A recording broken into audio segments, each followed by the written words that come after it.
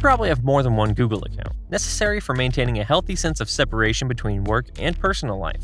Thankfully, switching between the two can be as easy as just a few clicks, but sometimes the wrong account ends up as the default. If you want to switch it to something else, here's what you need to know.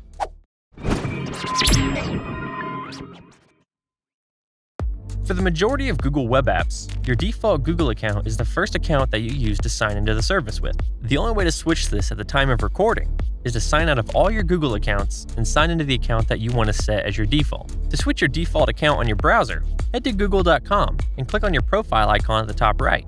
You'll see all of the accounts you're currently signed into. To sign out of all of them, click on Sign Out of All Accounts at the bottom of the menu.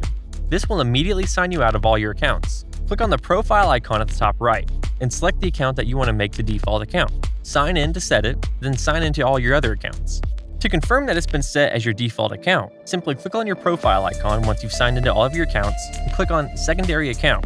Click on your profile icon again, and you should see Default next to the account that you first signed into. Now on Google's mobile apps, there's not really a default account. If you use multiple accounts on the app will just open back into the last account that you switched to, depending on the app and OS that you use. If you like this guide, make sure you subscribe for all sorts of videos covering Google and other technology. And don't forget to check out one of the videos we think you might enjoy.